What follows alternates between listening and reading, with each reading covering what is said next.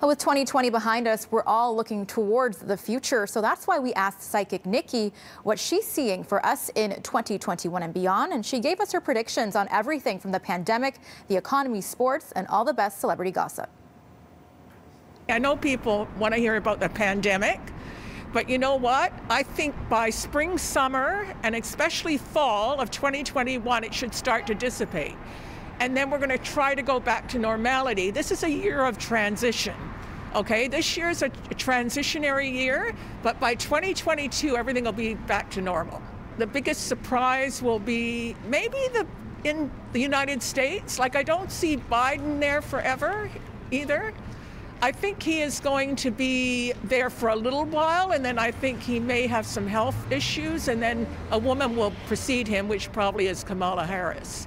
Everything will go back to normal in 2021, or sorry, 2022, 2023. People will be so happy about not being cooped up at home. So the hospitality industry will actually be better then. It will. It'll go back to normal. I mean, people are still going to order food from home and work from home for a while. I know in the financial district, it looks like a ghost town right now. But I feel that, you know, they're still going to be working from home, but I just see it more prosperous, and I see people moving around again. I do.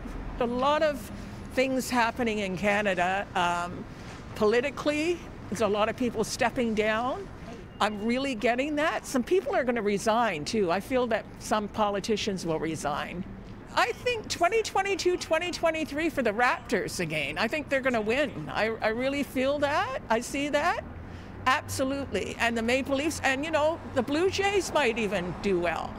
So not only is this a transitionary year for people, it's also a transitionary year for all the sports teams. Tom Cruise, I'm worried about his health, and I'm worried about him. It won't be a great year for him or for Miley Cyrus. I'm getting that. I think Chadwick Boseman is going to actually win a lot of awards. I think Viola Davis is I see her possibly getting an Oscar. Nomadland could win the best film. And I think Sir Anthony Hopkins is also a strong contender for an Oscar as well.